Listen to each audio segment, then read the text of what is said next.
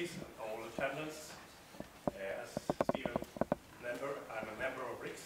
I decided to devote my time to get engaged with the BRI question, understand it better, and try to promote information here in Sweden wherever I can to get a better understanding among Swedes. So even if this topic today is about Africa, I think it's good for all of you to get a bit knowing about what's happening in Sweden and Swedish view of BRI, similar to what Tore just presented. So, starting with one point, the minimal reporting of BRI by the Swedish media is very seldom mentioned.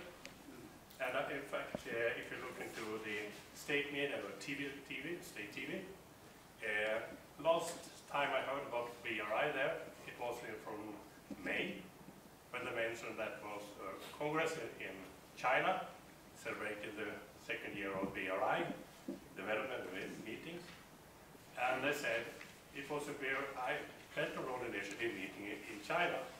Critics talk about a debt cap, and that was the news message.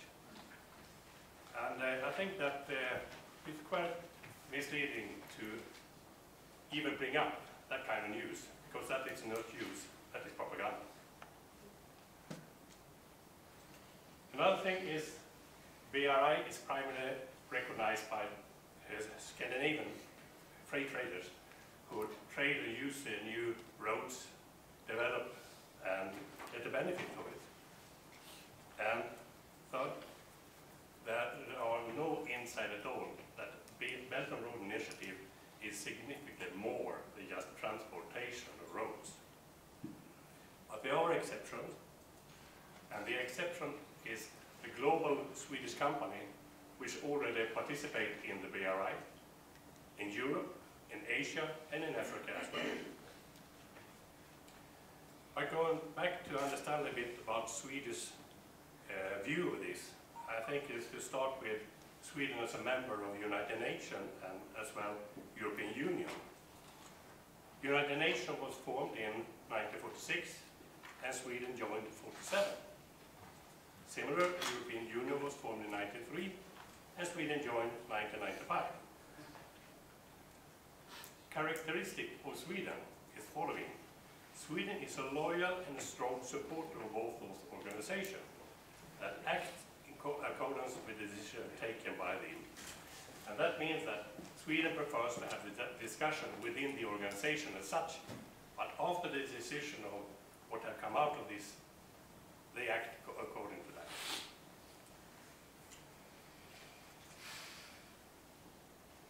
This autumn, the Swedish government presented a new Swedish-China strategy, and naturally also in relation to BRI. And it was a paper, a lot of pages, but I think that the most important part of that could be read in the beginning. The government approach to China is based on the European Union-China strategy from 2016 and describes how the European Union strategy is implemented naturally. So it's nothing else than just European Union's view. So not to talk about Swedish-China strategy so much. Looking into Europe and the Belt and Road Initiative, so far 26 European countries have signed up the Memorandum of Understanding with China on the Belt and Road Initiative. And as you see on the red map there, the east part is completed. Free part not contained yet is on the west side. If you look into European members of the European Union, 16 out of 28 have signed the Memorandum of Understanding with BRI. Furthermore, Finland has signed with China a joint declaration appreciating the BRI. And similar, France has signed with China a joint declaration welcoming BRI. It's important to have that in mind when we talk about the European strategy, that we have actually 18 countries here that have a view on this, and a positive view of it. So in fact, there are no legal issues that prevent prevents the Swedish government to sign a memorandum of understanding with China with respect to BRI. Unfortunately, it's only a political will that is missing. So that's a shame. Europe has its own plan for infrastructure with respect to a network of roads and railways and so on. That is called TNT. And it's quite a messy, as you see. It's a long time plan, and actually it links up on different places with the Belt Road Initiative and plan for this road as well. So it could be in some way harmonized with that. But one strange thing with this picture, if you look at this map, it covers all 28 member states of the European Union. But if you look in the north, 2 countries have been cut more or less in half, and that's Sweden and Finland. I don't believe actually that that could be the case if you talk about Spain, Portugal, Italy, except some. No way.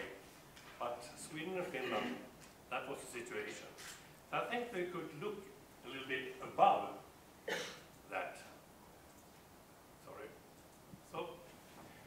So above this line, which was the top of the map of the TNT, you have 60% of Swedish land area and approximately 80% of the land area in Finland, which was not at all connected in the right way to the TNT. If you look into the northern part of Sweden, focusing on natural resources, you find that hydropower electricity, 90% of that is produced in the northern part of Sweden. And productive woodland is about 50% for Sweden. And with respect to mining, it's 100%. So here we have a lot of natural resources. So in one way or another, needs to go down. And I can tell you, similar naturally for Finland also, with more or less 100% of their woodland.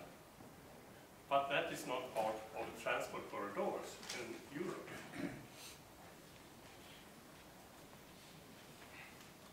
Looking to the mining in Sweden, and the mines are in the red circle in the red top there. The value of that, when they come up to the ground, is about 2.5 billion euro a year, the value of the production. But that value increases all the way by processing further on, before it reaches final customer, being in Sweden, Europe, or elsewhere. So, given that information and understanding, is not just a question about transportation from A to B. It's actually more like a river that creates growth along the way. And that should be, we talk about infrastructure, and the corridors is economical corridors, and corridors that create growth. Not surprisingly, in a joint request to European Union, Sweden and Finland have applied that the Botnia corridor, which you see in the pink dot mark on the top here, should be included in the European TNT network.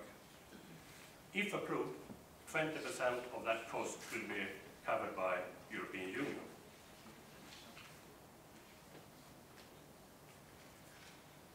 Sweden, as such, needs to add both north-south as well as east-west corridors in order to get efficient connection to the new Silk roads. And the obvious point is marked on red here. You see one of the red line up there to Kirkenes, which Tore mentioned before. But if you look into the Swedish national plan, we call the National Transport Plan for Sweden for the next coming 10 years, none of this is mentioned. Not at all.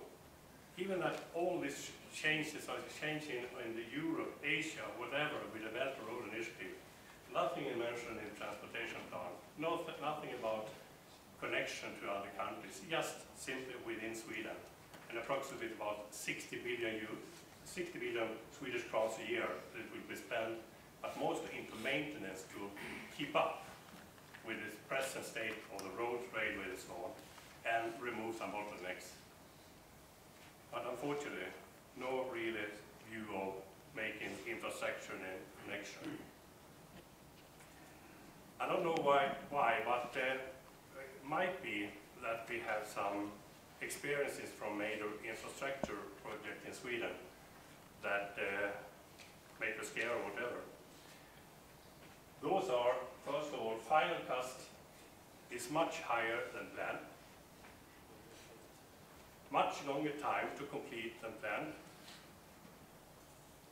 and final result, nevertheless, more often is disappointing. And I can give you some examples of that. A railway tunnel was to be drilled under Hallandsåsen in the western part of southwest of Sweden. That was extended for several years before completion. And I guess that they get the figure that some, you mentioned the figure in the beginning of what it would cost, reality be 10 times. Presently we are also building a highway bypass in Stockholm, Förbifart Stockholm. And it's just a young project, it's 2 years into it. But already we have been getting information that will be postponed to an additional year, and it will cost an additional 1 billion Swedish crown to complete. At top of the crown, that will be the new Karolinska sjukhuset, new Karolinska hospital. Somebody mentioned, buy one hospital, paid for 3, but less capacity than before. It's actually written on that, unfortunately only in Sweden. The headline of this book, The Sick Hospital. Having that in mind, that we shouldn't say that Sweden is on top of building infrastructure and do it in a good way. But there are ways to learn from others. So, BRIX proposal for Sweden, that Sweden should join the BRI, and in larger infrastructure project, use the vast experience and benefits offered by the Belt and Road Initiative. Furthermore, by joining the BRI, Sweden can help create better living conditions in the countries that joins. For those of you who would like to get some more information, you are welcome to visit our website, brixsweden.org. And I'm happy to say that you're also welcome to download a new BRI report from BRIX, published as of today. And that's about 25 pages, which I can guarantee you that you get better understanding of the Belt and Road Initiative, get an example, good discussion points, both from Africa, Asia, as well as from Sweden and Europe. So you're very welcome to those. And representatives from the other different ambassadors here, one copy for each ambassador is placed outside the table before you